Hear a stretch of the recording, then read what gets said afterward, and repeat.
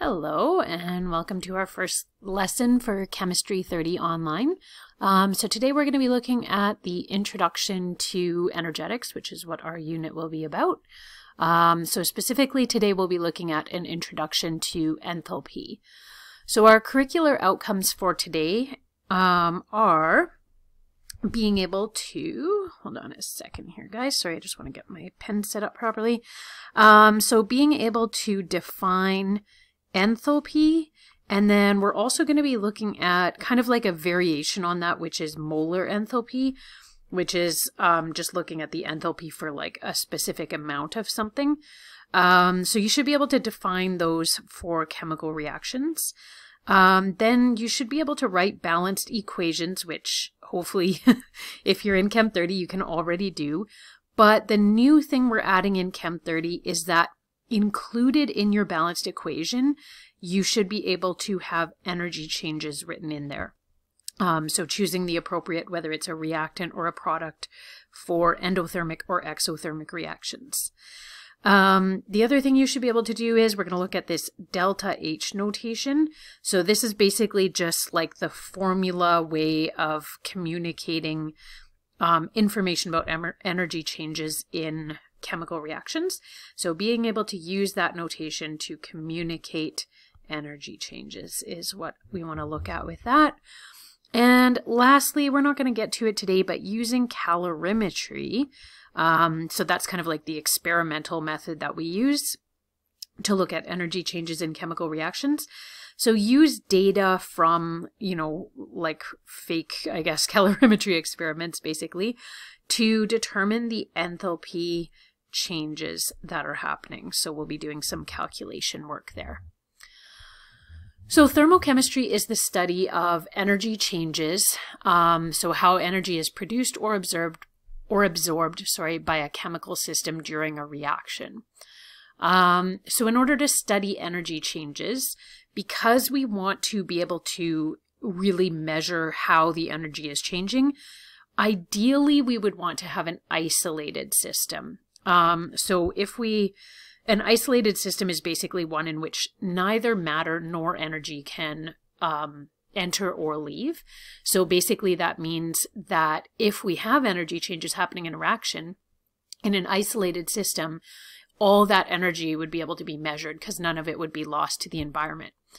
However, it's impossible to make a perfectly isolated system. So usually we're using a closed system instead, which is like the next best thing. So just a bit of a review of what these systems are is chemical systems. We have three types. Just one thing to kind of be aware of as well, because as we move forward, we'll be talking a lot about this term systems. So just being aware that when we're talking about a system, it can kind of be anything. It's basically just we pick what this system is. So it's the thing that's being focused on usually. So let's just highlight that object being focused on.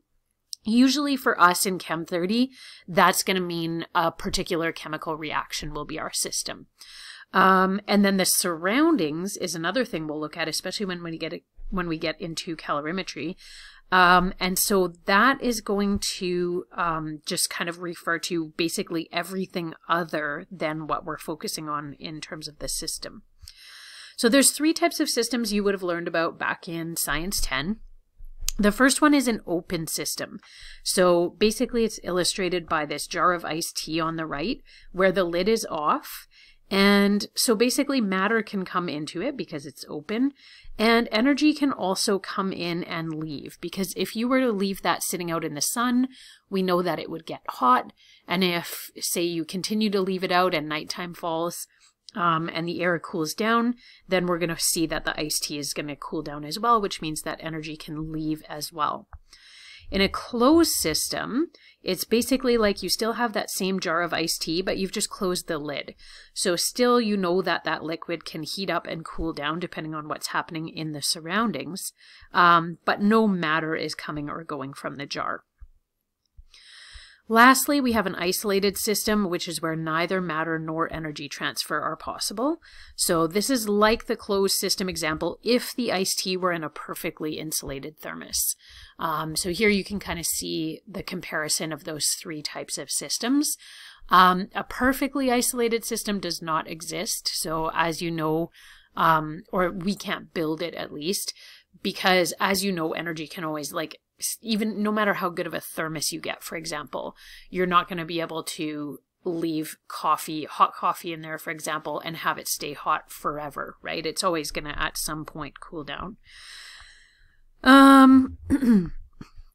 Okay, so what is enthalpy? This is a word that I kind of mentioned at the beginning. So enthalpy, which we represent using this, this variable. So the variable we'll use when we start working with like equations, for example, and formulas, is going to be H to represent enthalpy.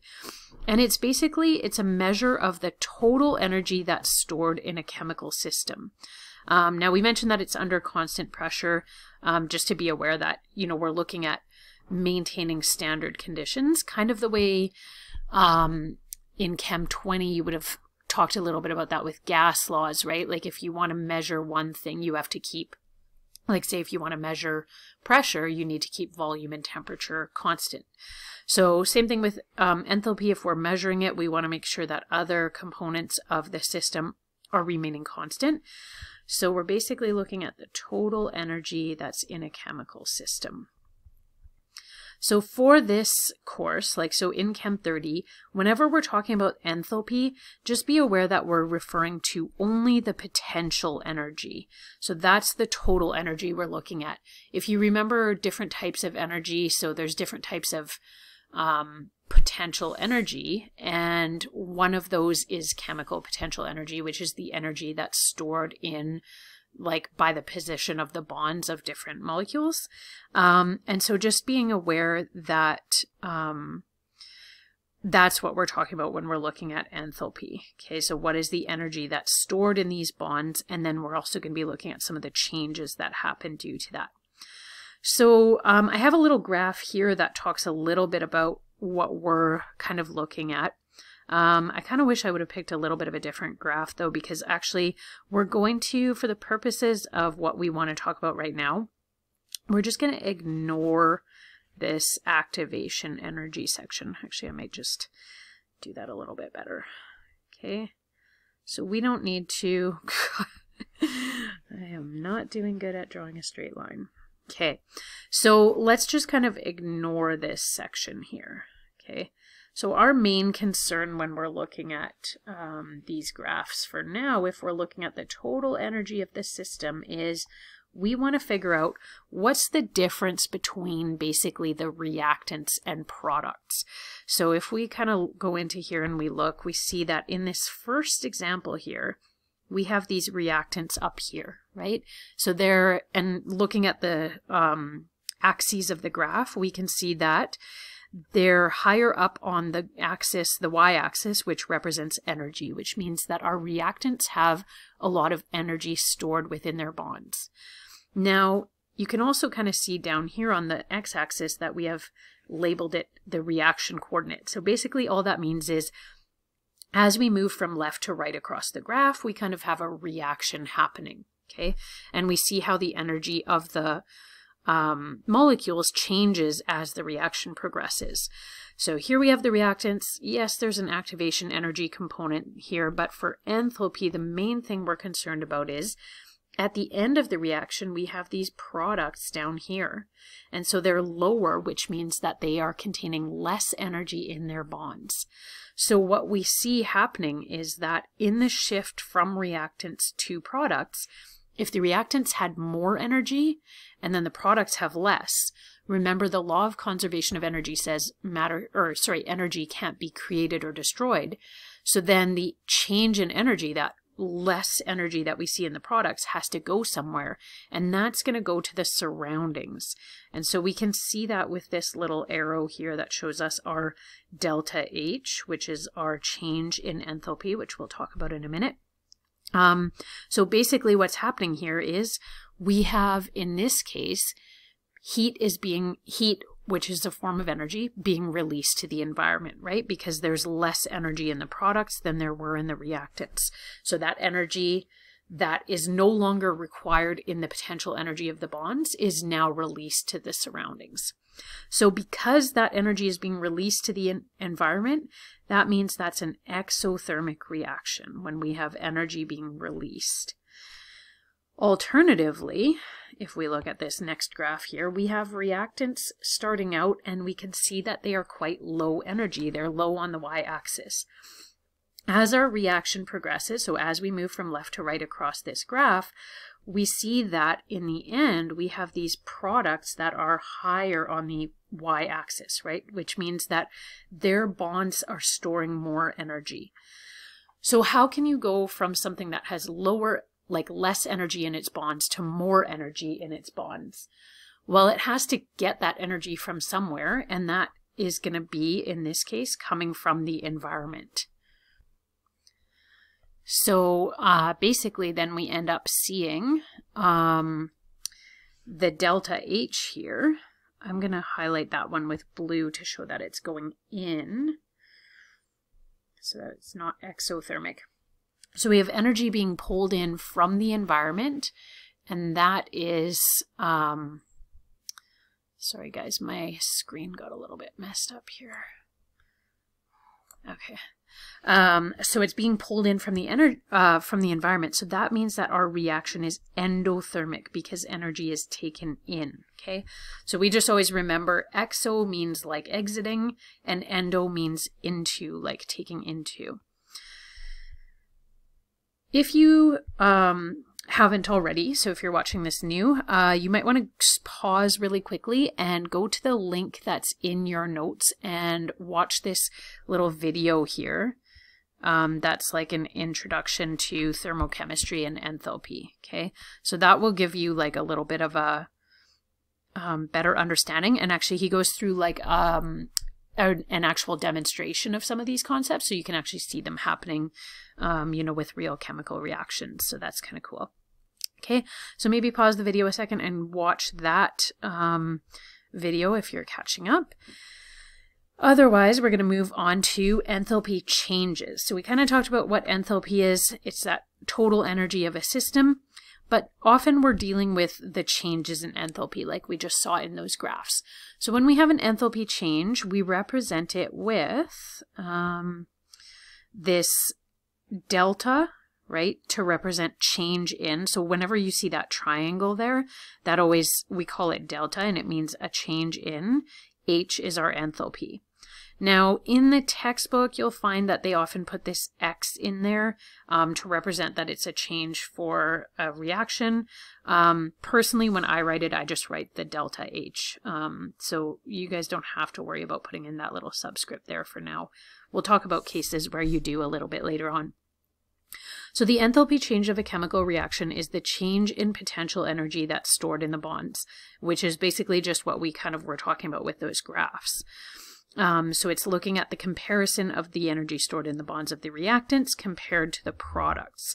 Sometimes we call this net energy because we're looking at, essentially we're not really worried with like what is the whole system of energy changes that happen. All we care about is how much energy was there to begin and how much energy is there at the end, right? And so we see that reflected in the formula here, where the change in enthalpy is going to be equal to what was the enthalpy of the products minus the enthalpy of the reactants. Okay, so we basically are just looking at the difference between the end and the beginning. Okay. So, for example, in an exothermic reaction, we see that the surroundings heat up, right? We know that when, like in a combustion reaction, for example, which is exothermic, we know that we can anticipate there being heat. So that energy has to come from somewhere, because remember, our law of conservation of energy says that energy can't be created or destroyed. So, sorry guys, I'm trying to, oh, there we go. I was wondering why that changed. Okay. So it comes from the energy that's released when reactants with high energy bonds rearrange to form products with lower energy bonds. So this is specifically for exothermic. Remember, an endothermic would be the opposite. So if we look at what's happening in this graph here, the red line is what's showing with our chemical, is showing what's happening with our chemical system. So you can see that we start out up here. Our reactants are zinc with hydrochloric acid. And we see that together those reactants have a high amount of chemical energy, which is why they're located high up on the graph. As the reaction proceeds, we end up with the products down here, hydrogen gas and zinc chloride. And of course, because they're lower on the graph, that's telling us that they have less potential energy stored in their bonds. So as we kind of just talked about, what does that tell us? Well, it tells us that the potential energy of our system decreases, right? So basically we see a decrease in our potential energy right here. Where is that energy going? If you remember back in, like Science 10, or if you've taken physics, you might remember that we look at different ways that energy is converted into different forms. And so just the same as like if you had a ball, sitting up on a shelf and it rolls off and drops, it starts out with a lot of potential energy when it's high up on the shelf. And then as soon as it starts falling, it's losing potential energy and it's gaining kinetic energy, which means that it's moving faster, right? Because it's accelerating due to gravity. So the same kind of an idea is happening here with our chemical system, which is that the potential energy of the bonds is decreasing to form these lower energy reactants. So that energy has to be going somewhere, and it is going into kinetic energy in the surroundings.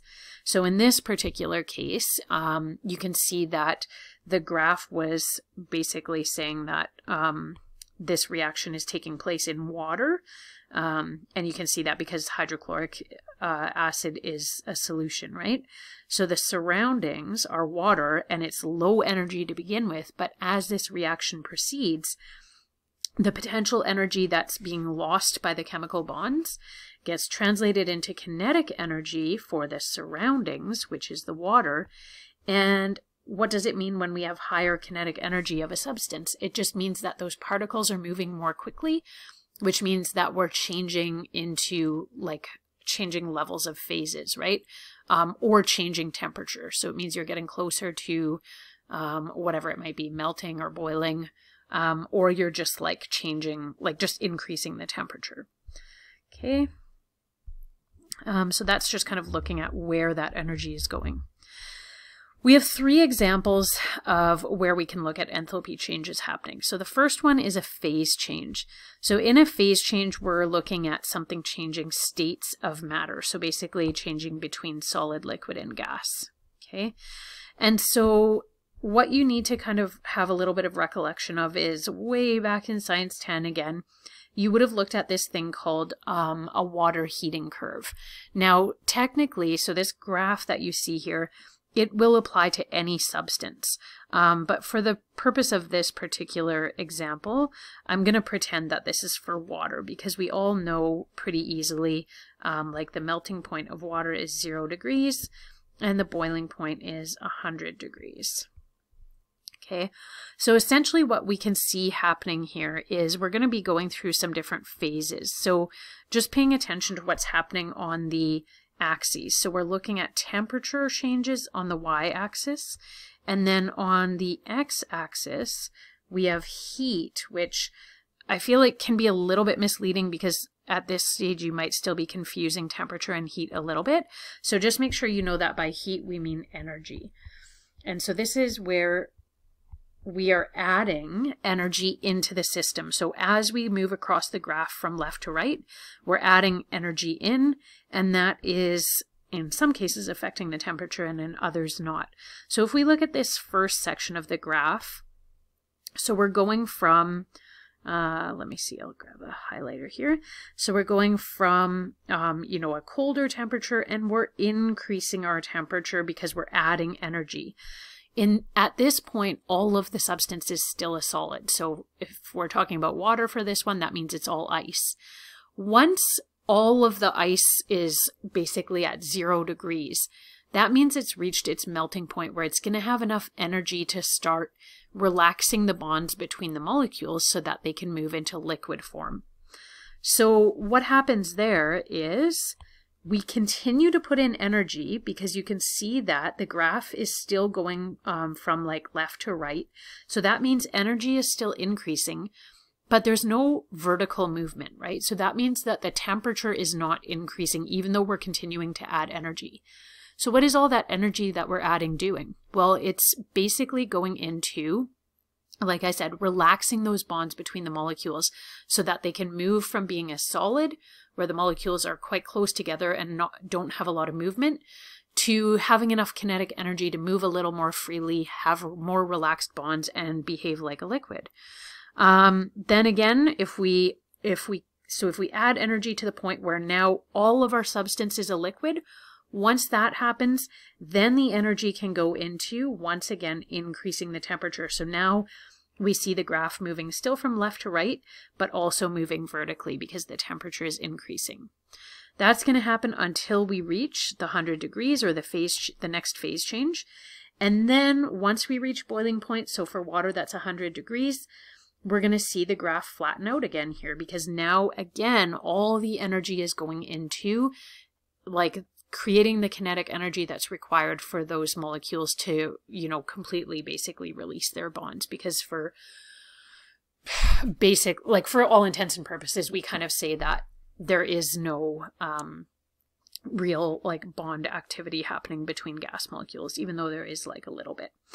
Now, if you had this in a contained system, so your gas wasn't just like, you're not just boiling water in a kettle and it's leaving off into the atmosphere.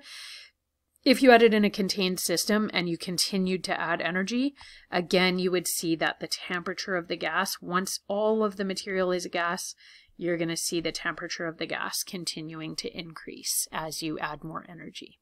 Okay, so that's looking at enthalpy changes for phase changes. The next example of an enthalpy change is the one that we'll mostly be looking at, which is chemical changes or chemical reactions. So this is basically what we were already talking about, that you're putting in energy to like break bonds and rearrange bonds, or I guess I shouldn't say that. There's energy changes that are happening as bonds are broken and rearranged, and we'll look at the specifics of that a little bit later in this lesson. So there's energy changes that happen due to the changing of bonds, and the differences between those changes is what's going to result in what we see as either endothermic or exothermic reactions. So just keep in mind, one of the reasons why we see these, we'll see that there's usually more energy involved in chemical reactions than there are in phase changes. And the reason for that is because of the differences in the strengths of bonds. So when we were looking at phase changes, what we were looking at breaking apart is the intermolecular forces. So keep in mind that this is the bond that exists between molecules. So it's kind of like what attracts molecules to other molecules and helps them maintain their shape as like a solid or a liquid. Those forces are weaker than the intramolecular forces over here, which are like the forces that are holding this chlorine together with this hydrogen. Okay, so the intramolecular forces are the ones that are actually holding the atoms together in the molecule, and those are stronger than the intermolecular forces, which is why most of us have the resources to, boil water in our house, but we don't have the resources to break water apart into hydrogen gas and oxygen gas, because that takes a lot more energy. So you need to use electrolysis in order to do that. Now, the highest form of energy change is going to come from nuclear changes. And actually, we don't look at this too much in Chemistry 30. This is pretty much it as far as I can remember from the last time I taught this. But basically with nuclear changes, we're looking at the strongest force is the force that's holding together the nucleus, right? So we have all these different forces holding the protons and neutrons together. So when those forces are broken apart, because they are much, much stronger bonds than what we've looked at with phase changes and even with chemical changes, when changes happen in those, it's incredibly high energy. So this is going to result in the largest amounts of energy that we see. Okay.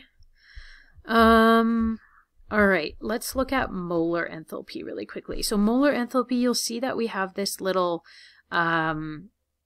shorthand version of it, or like the formula, the variable version that we would write out. So again, we see that little triangle, delta. So that's talking about the change in our molar enthalpy. You'll see that there's a little subscript after the triangle, which it stands for little r. And basically that's just saying that this could be the change for any reaction. And we'll look a little bit later on, because often we actually specify the type of reaction. So we put in a different subscript than just little r. Then we have capital H, which represents our enthalpy. But in order to know that it's molar enthalpy, we put in that little subscript M. Okay, so just be aware that this is kind of our standard notation for molar enthalpy. And molar enthalpy is basically looking at the change in enthalpy when we have 1 mole of a particular substance. So we're always applying this to one specific substance, and it's undergoing a specified reaction. So usually we're looking at combustion, formation, or decomposition, and we'll look at that in a little more detail in a bit. So we measure molar enthalpy. So just the way we measured enthalpy in joules or kilojoules, we measure molar enthalpy in joules per mole or kilojoules per mole. So basically it's saying how much energy in joules or kilojoules does this substance have in 1 mole of it. Okay. You can find standard molar enthalpies for various substances on pages 4 and 5 of your data booklet. I can't remember if, oh yeah. So here in your data booklet, you can find, there's like the standard molar enthalpies. You'll notice that it says standard molar enthalpies of formation. So all of these are referring to the molar enthalpy that you would find from their formation reaction. So for example, like if you were looking at butane, I don't know why I can't get it to highlight it. It doesn't want to highlight it. Okay. So if you were looking at butane though, for example, which hopefully you can see it, I'll move it so it's like right up at the top there. C4H10. So basically, and then you see that the molar enthalpy is negative 125.7 kilojoules per mole. So basically that's saying if you had 1 mole of butane formed in a formation reaction, so basically carbon and hydrogen gas react to form butane, then the 1 mole of butane that got formed would, let's see, release 125.7 kilojoules of energy for that mole. Okay, but you'll probably pick up a little bit more on that when we start doing calculations, how that works. So we've expressed lots of other quantities per mole that you should be familiar with from, like for example, Science 10 is when we first started looking at molar mass. So we were looking at if we had the mass of a substance and we have our molar mass, then we can convert between those two things. So molar mass was looking at how many grams are there in 1 mole of the substance. We also looked at, in Chem 20, when you did solutions, you would have looked at molar volume. So basically this is saying how many liters of solution are there per mole of substance.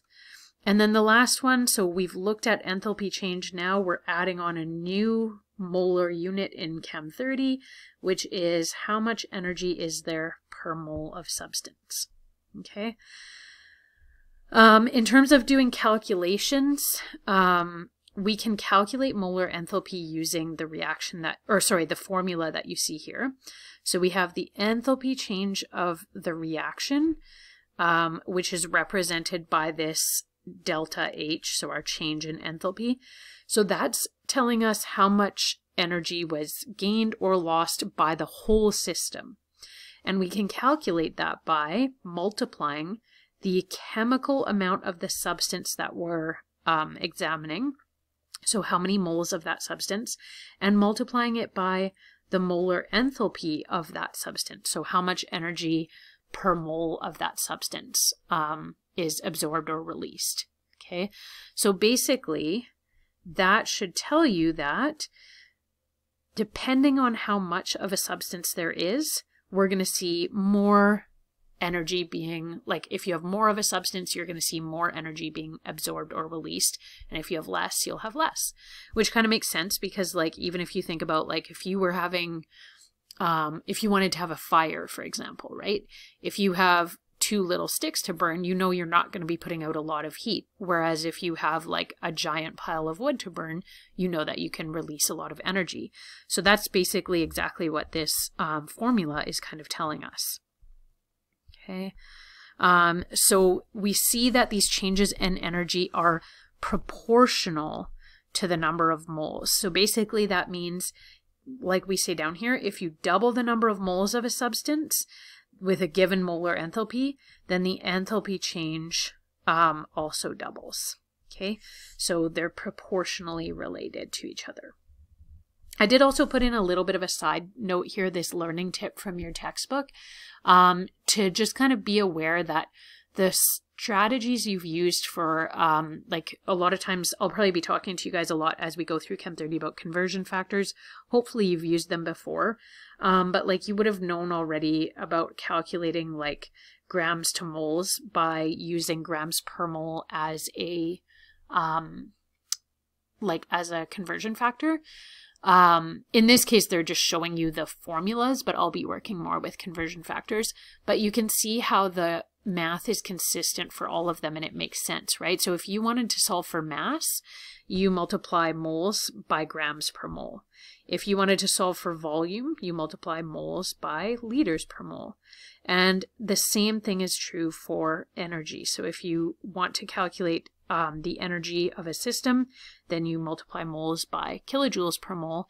And always basically what's happening with these is that they're canceling out, right? So like if we have moles, oh, I feel like my pen is kind of, oh, my pen is going really slow. Sorry guys, I just have to take one quick second, restart this, because anytime it does this,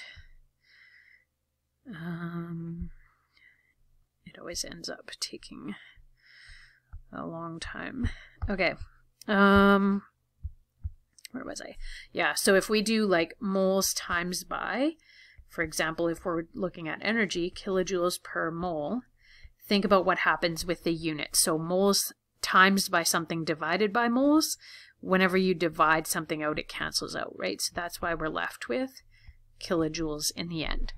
So basically you can see from all of these formulas that whenever we multiply by a fraction that has moles on the bottom, or we multiply moles by something with fraction that has moles on the bottom, we always end up with just the unit that's on the top of that fraction. So in this case, that's kilojoules. Okay, really quickly here, endothermic changes. So if we have energy going into the system, that means it's really important for you guys to remember that we're always, when we're talking about enthalpy, we're always referring to the system. So if energy is going into the system, relative to the system, that means the system is having like an increase in its enthalpy, right? An increase in energy. So for endothermic reactions, we say that it has positive enthalpies because it's gaining energy from the surroundings. Okay, versus like if the surroundings were our reference point, we would say the surroundings have negative enthalpy because they'd be giving their energy to the reaction. So just be aware that we're always referring to the system when we're talking about enthalpy. So you always have to determine whether it's positive or negative based on the system and not the surroundings. So with endothermic, it's pulling energy in, which means energy is gained. And so that would be positive. Okay, and so then of course exothermic changes because the system is losing energy to the surroundings, which is why it feels warmer around it. That means that we say the enthalpy for the reaction is negative, and that's because this system gave energy to the surroundings. Okay, in terms of bond breaking and formation, you should be aware of the kind of like rules for this. So always, in order to break bonds, energy needs to be put in. And a lot of times students get confused with this because if you've taken any biology, you've probably heard the whole time about how ATP, we break ATP, adenosine triphosphate, into ADP, adenosine diphosphate. And basically what we always, or a lot of times is told in biology, is we break ATP into ADP, and that's how the cell gets energy. But the reality is that when we look at gaining energy from a reaction, we're looking at the difference between the energy that's required to break the bonds and the energy that's released by the formation of bonds. So energy is required to break bonds, but it is released by the formation of bonds. So this is always true. You have to put energy in to break the bonds, and it's released by the formation of bonds. So then you might wonder, well, how do we get exothermic and endothermic reactions if you have to put energy in to break the bonds, right? Well, it's the difference between those two, because usually the amount of energy for breaking bonds and formation of bonds is not equal. So the relative amount will help us to determine whether a reaction is exothermic or endothermic. So for example, let's see, if we look at this little reaction we have here on the right, okay? So if we have this amount of energy being absorbed to break the bonds in the reactants, okay? Let's say, I don't know, we could just assign it an arbitrary number like 10 joules, just to make it easy. Then, so 10 joules is absorbed in order to break the bonds. When energy is released by the bond formation, I wanted to make that my highlighter. When energy is released, let's say that it's only 8 joules that gets released. So overall, what's the difference between these two? 10 joules was absorbed from the environment to break bonds in the reaction, and only 8 joules was released when the products were formed.